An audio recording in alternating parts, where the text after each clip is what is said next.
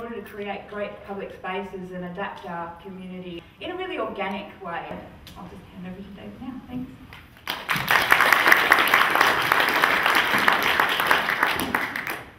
So first the advertisement before I forget. We've got some copies of mental speed bumps at the back. They're $30 or whatever you can afford. I'm going to introduce you to the notion of placemaking. Placemaking means different things to different people, but I find it a very useful concept to think holistically about our public spaces. Now, I define placemaking as being like homemaking. In homemaking, you take a house and you turn it into a home. In placemaking, you take a space, a public space, and you turn it into a place. Placemaking is really homemaking extended into the public realm. So can I start by asking you to think about a house where when you walk through the front door or the back door or climb through the window, however you want to get in, you instantly feel at home in that space. I've done this exercise with thousands of planners, engineers, all sorts of people. I've never yet had anybody in any audience say that the homemaker has employed a very expensive interior designer. In fact, let's do a test here. How many like a little bit of chaos and mess in the space? Who like absolutely pristine order? Okay, the therapist is up the back there. You can buy a house with money, but you can never buy a home with money. So it is not about the physicality of the space, it is what we as human beings bring to that space which make it feel homely, that make us feel at home. We put our feet up on the coffee table, we say we are what? Making ourselves at home. And until people make themselves at home and use a space in a way that the designer probably didn't intend, then they really haven't made themselves at home. One of the fascinating things I discovered when I started going around the world and looking at great public spaces is how often they actually broke design rules. In fact, I would argue that if you want to point a difference in your town, you automatically have to break design rules. Otherwise, you'll be like every other place.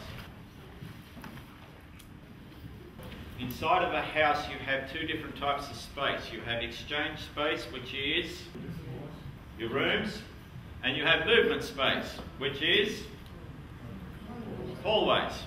Okay, now how many people here, when you go hunting for a house, say to the estate agent or the architect, please find me a house with maximum number of hallways. I'm in love with hallways. The business of being in a house is what happens in the rooms, not what happens in the hallways. Yet in our culture, for a whole lot of reasons, we are besotted with movement, and whenever we do the design of a public space, even pedestrian space is focused on movement. We have to stop thinking about the streets as corridors, and we have to think about them as rooms. The way that an architect reduces the amount of corridors in a space is they create what? They create dual-purpose space. In other words, they knock the wall down and they have a room that can be used either as a corridor or as a room.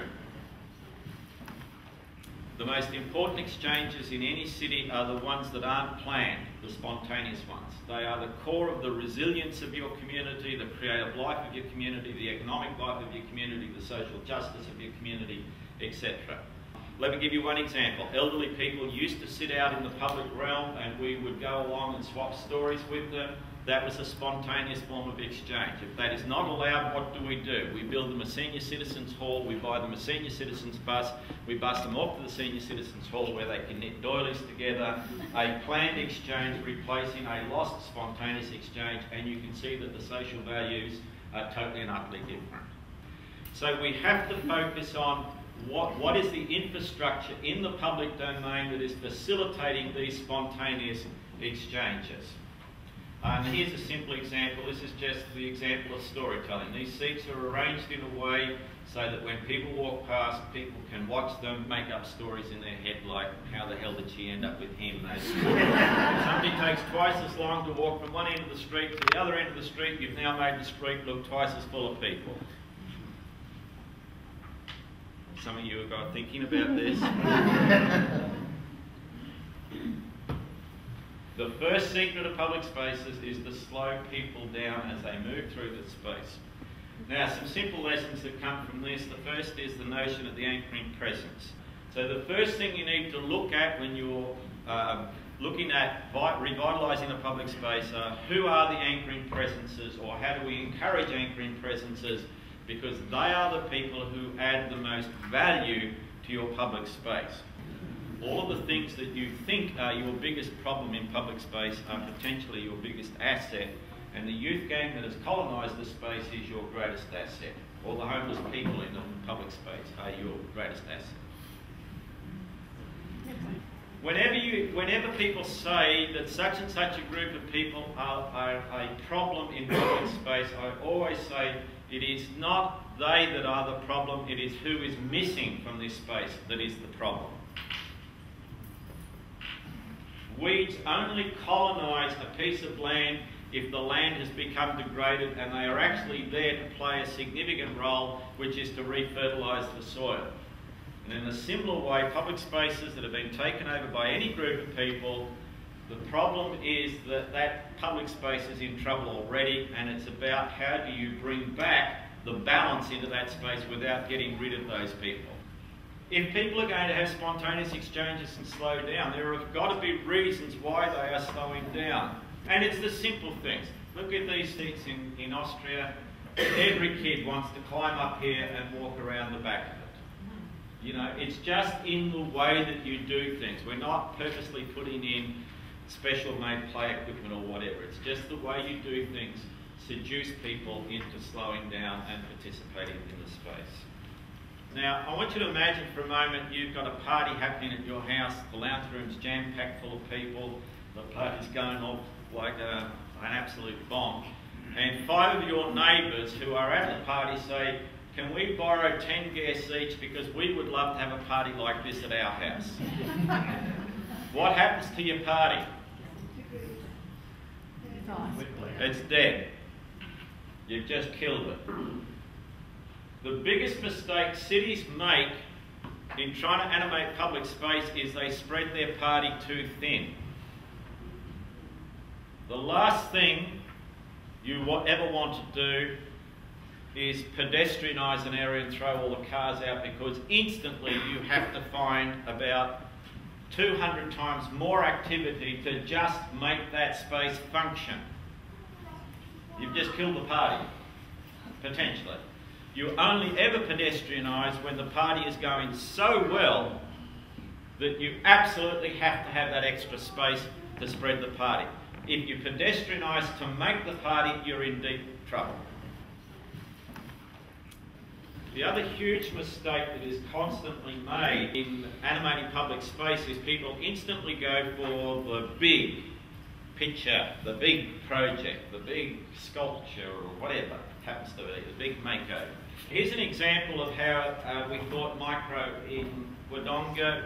We did have 150,000 allocated for a sculpture by a famous sculptor, just so our town can say we've got so-and-so sculpture in our street, you know, which would mean something to somebody, but I said, what does it mean to a 4-year-old kid?